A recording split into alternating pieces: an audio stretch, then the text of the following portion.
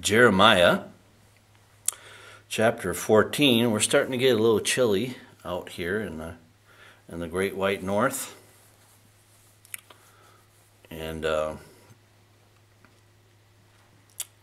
so in the midst of all of what is going on in Jeremiah's world here in Israel,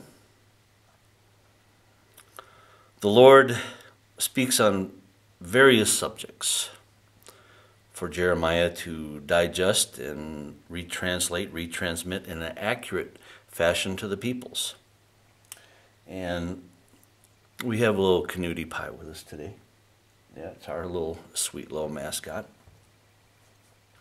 He's still in training, but he's coming along real well. So Jeremiah sometimes gets the word of the Lord in pits, in prison, in stocks, where they put him in the stocks and throw stuff at him and beat him and that kind of thing. Sometimes just conducting regular business, God speaks to Jeremiah.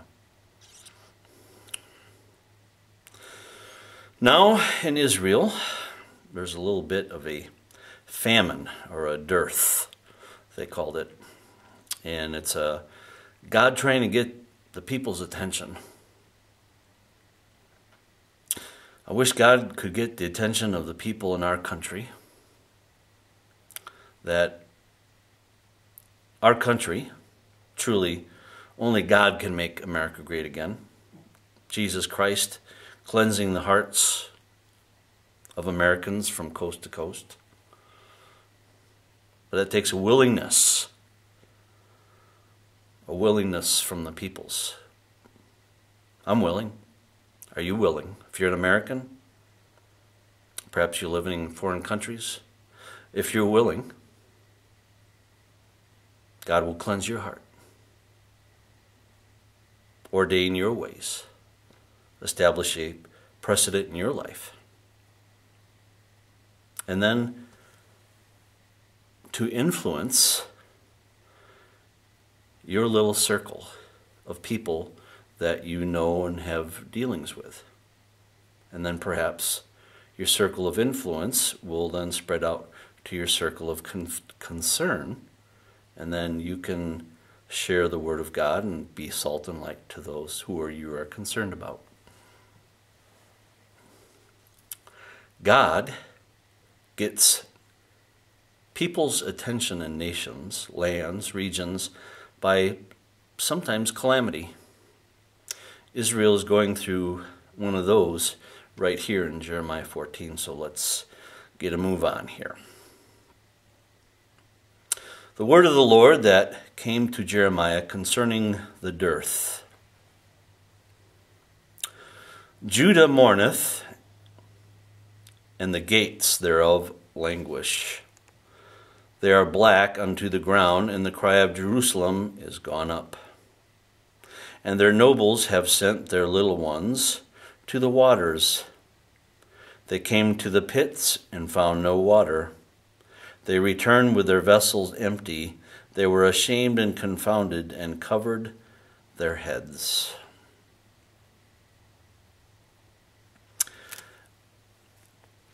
On our properties here, where we live, we have a cistern. Actually, we have more than one cistern, and they cause problems. But there's always water in the things here in this part of the world. Perhaps back in the old days when they put them in the ground 120 years ago for our little homestead, they were very wise, because sometimes there was long periods of time where there wasn't rain and they just couldn't turn on a spigot. Israel was totally dependent upon the cisterns. It was very important to have cisterns. By the time of this writing for Israel and for Jeremiah's preaching to the people, the cisterns have gone dry. And they've gone dry because of their rebellion, because of their sin, their wickedness. Verse 4, because the ground is chapped, for there was no rain in the earth, and the plowmen were ashamed, and they covered their heads.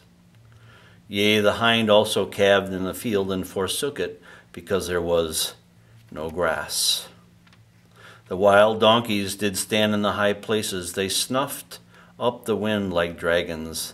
Their eyes failed because there was no grass. If you got no water in a desert terrain, no water, no grass, no food. Verse 7, O Lord, though our iniquities testify against us, do thou it for thy name's sake, for our backslidings are many, and we have sinned against thee. O the hope of Israel, the Savior thereof in time of trouble, why shouldest thou be as a stranger in the land, and as a wayfaring man that turneth aside to tarry for a night? Why shouldest thou be as a man astonished, as a mighty man that cannot save? Yet thou, O Lord, art in the midst of us, and we are called by thy name. Leave us not. Thus saith the Lord unto this people, thus have they loved to wander. They have not refrained their feet, therefore the Lord doth not accept them. He will now remember their iniquity and visit their sins. Sometimes Jeremiah is a hard book to go through because Israel never really just repents of their sin. They don't learn. Jeremiah was like the guy that never ever saw fruit in his ministry. He just kept giving the word of God to them, and they just kept doing the same dumb stuff. It's kind of like a lot of us, huh? There was a time in my life I did a lot of dumb stuff, and God forgive me, and He has, but He's also allowed me to come full circle and to share the Word of God with those that were still kind of stuck in the same rut as the generations ago, the decades ago, that many of us were stuck in. And that's how God works, right? He kind of rescues us, dum-dums, so that, the years later, we can help minister the Word of God to rescue those that are still living in dum-dumville, right? So praise the Lord for His mercy. He was very merciful to Israel. He was very merciful to me. But eventually, if you refuse to repent, God does act. And He did act upon Israel. Verse 11, Then said the Lord unto me, Pray not for this people for their good. When they fast, I will not hear their cry. When they offer burnt offerings and an oblation, I will not accept them, but I will consume them by the sword and by the famine and by the pestilence. Kind of interesting. There's a time that you're living in sin, you're shacking up with somebody, you're living in drunkenness, or you're addicted to heroin or coke or crack. Perhaps you're a liar. You tell lots of stories about people around you and spread it around. Perhaps you're a murderer and you're kind of living underground. Perhaps you're an adulterer and you don't want to come clean. Eventually, God will intervene. God has had contact in your life. You know what's right. You know what's wrong. And if you refuse to repent, eventually God will put down the bear's hammer in your life. As a people, as a family, as a nation, God will deal with mankind. Because in the end, God always wins. Then said I, Ah, Lord God, behold, the prophets say unto them, Ye shall not see the sword, neither shall ye have famine, but I will give you assured peace in this place. A lot of people are saying that now. Look at, God's not going to judge our nation because of the Sodom and Gomorrah laws. It's like they want to turn America into Sodom and Gomorrah and say, no, that's progress. That's not progress. That's deprivation. Where guys are marrying guys and girls are marrying girls, and adopting little girls and little boys like it's normal. Guys are going in the bathrooms. The big old laws. It's an abomination. God will bring judgment if it continues. He will judge. He judged Sodom and Gomorrah. He will judge our country, your country. Eventually he will judge. As Romans chapter 1 makes it very clear where he stands with that type of lifestyle, that type of sin. Takes it to the next level of demonic activity. Because the homo lifestyle is demonic. It's depraved. It's insane. It's a sin that has to be repented of, like any other sin, yes. But that is a sin that will bring judgment upon your life, your area, your country, your family. Because that type of lifestyle destroys. It's abomination to God. It's abomination to the morals of mankind that God has set forth. And God will judge it. The false prophets welcome all change, the rainbow lifestyle into the church. That's an abomination. And they're prophesying peace, peace and love. You cannot disobey the word of God and have peace and love. Verse 14. Then the Lord said unto me, the prophets prophesy lies in my name. I have sent them not, neither have I commanded them, neither spake unto them. They prophesy unto you a false vision and divination, and a thing of naught and deceit of their own heart. Therefore thus saith the Lord concerning the prophets that prophesy in my name, and I sent them not. Yet they say, the sword and famine shall not be in this land. By sword and famine shall those prophets be consumed. And the people to whom they prophesy shall be cast out into the streets of Jerusalem because of the famine and the sword, and they shall have none to bury them, their wives, nor their sons, nor their daughters, for I will pour out their wickedness upon themselves. Therefore thou shalt say this word unto them, let mine eyes run down with tears night and day, and let them not cease. For the virgin daughter of my people is broken with a great breach, and with a very grievous blow. If I go forth into the field, then behold the slain with the sword, and if I enter into the city, then behold them that are sick with famine.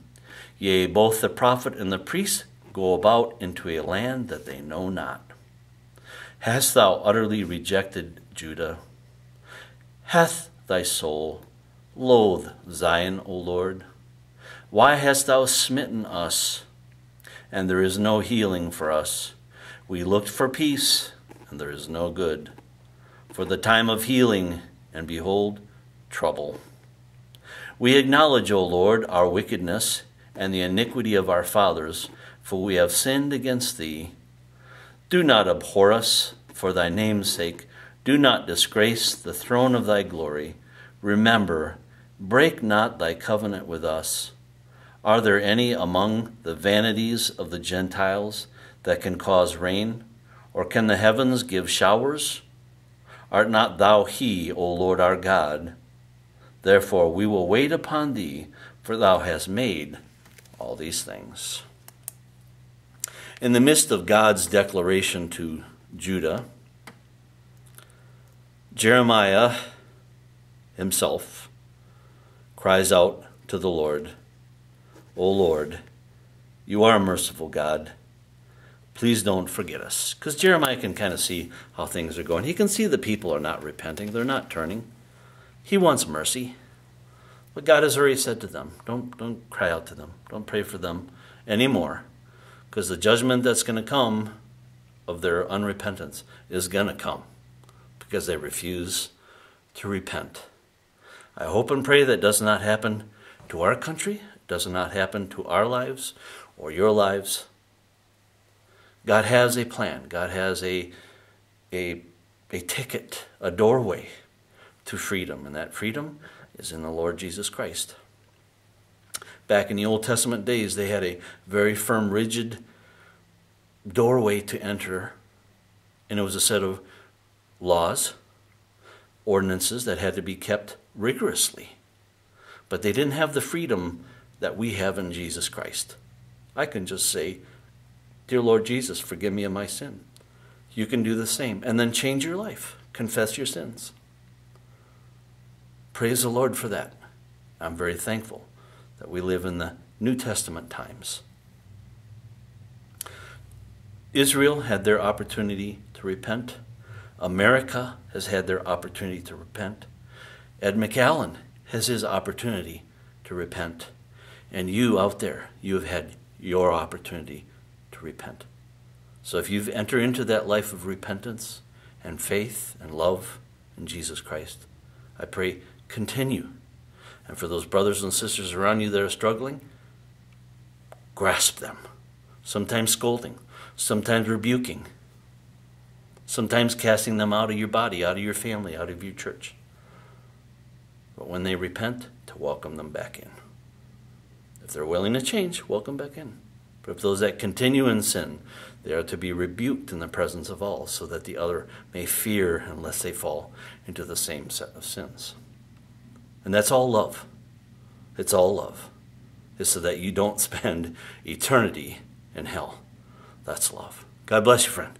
See you next time.